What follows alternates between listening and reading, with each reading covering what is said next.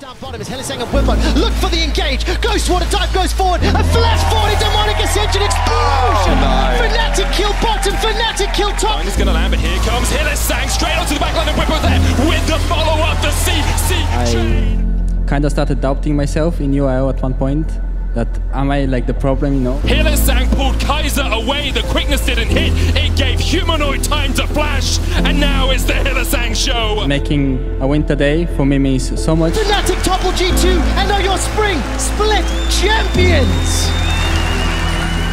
I know now that I'm actually good, you know, and it means so much for me. Hylissang hoists it.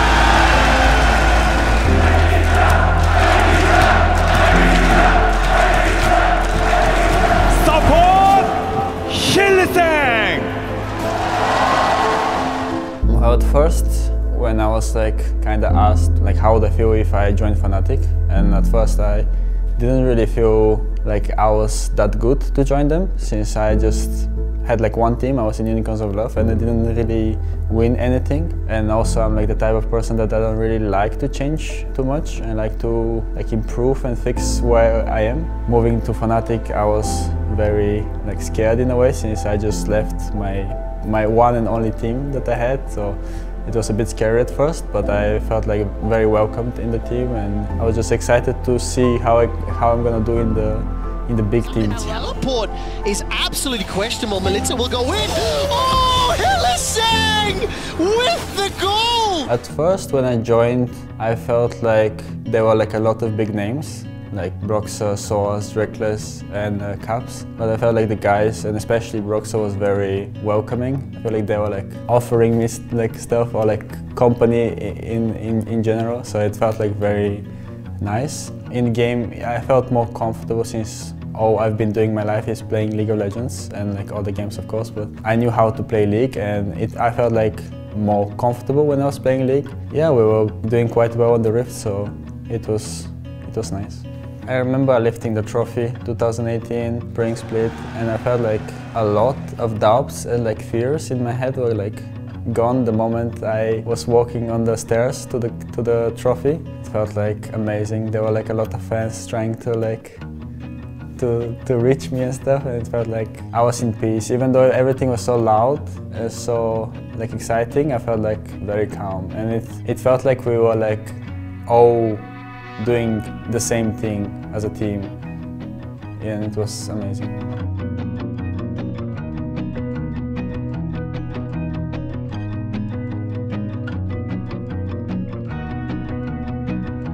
The fact that we did win both splits in the same year, we just showed that we're the best team in Europe at the time, but it was very nice that we could show it again and not fail under pressure or anything. At first, I wasn't sure what to expect from Worlds, since it was my first Worlds. For me, it was quite a crazy experience, being on the stage where you are in the air, just floating, just being the final teams in front of the big crowd. You felt like a hero in a way. When you got on the stage, and it was only 2 teams and a huge crowd, you knew this was the final match. I still remember it as one of my best experiences in League. I remember it as a good memory despite we losing. I'm proud that we managed to get there, since I think getting there is a huge achievement on its own.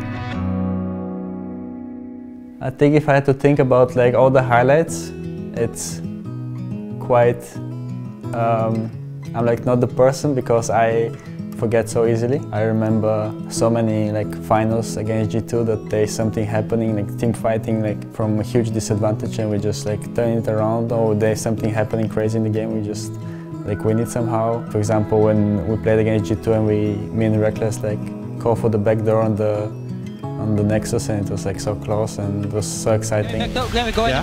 Enemy base. I'm going. I'll stop them. Can we go? I'm basing. I'm dead. I'm basing. I'm gonna. I didn't get base. I got base. Please, heal. I can't stop that. Keep healing. You have it. No!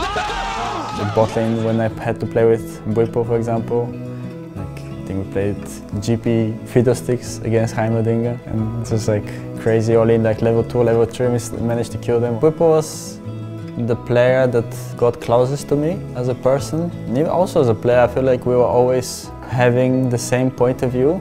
And even when we didn't have, felt like it was so easy to talk to, like what we didn't, you know, align on. With Bwipo it was so easy to like find stuff that we could speak about and stuff to laugh about. Bwipo does this. No. This.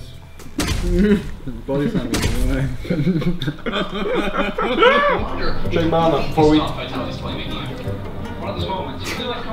Yeah. What are these idiots doing? It must not hit your head. He has the keg on his arm. But he shakes the boot, the baby. Yeah, he does, but he has his arm in there. Yeah, it's like this.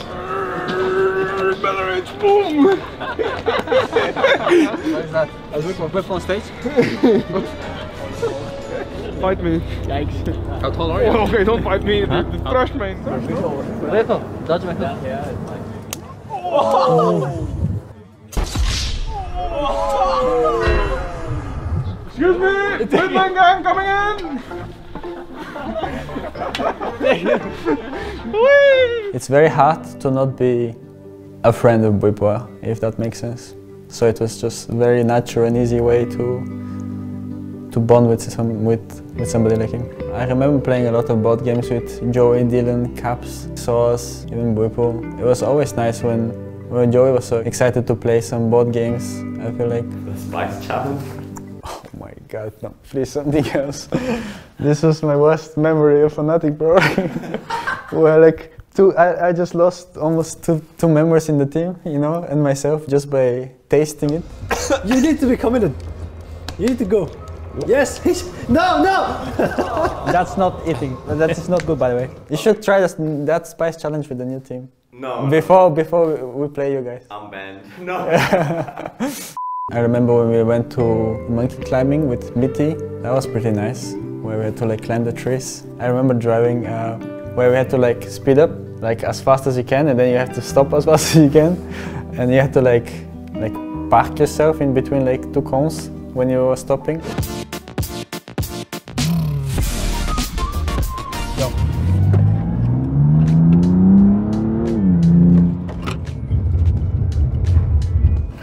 That's pretty good. Very good. That was pretty nice, and like you had to turn, and I felt like the car would just like roll over, but the car never rolled over. Oh my god. Just keep it slow, keep it slow. You feel the G-forces, don't you? Yes. Slow. Oh my god. Don't crash into them. Holy shit, man. I'm so stressed out right now. Oh my god, you're gonna hit it. You're gonna hit it. Slow, brake. Okay, nice. And stop here. Yeah, I feel like there were so many like good memories in Fnatic that I can't really think of just few to like sum it up.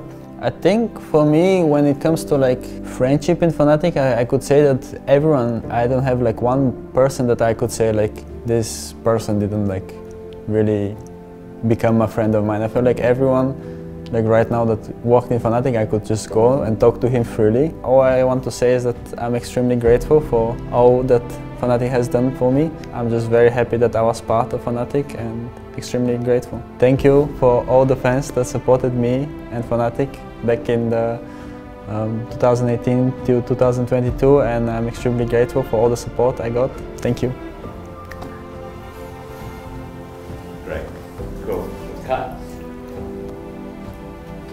Okay. I'm gonna cry now. Yeah. I mean, it's not like I'm dead or you're dead.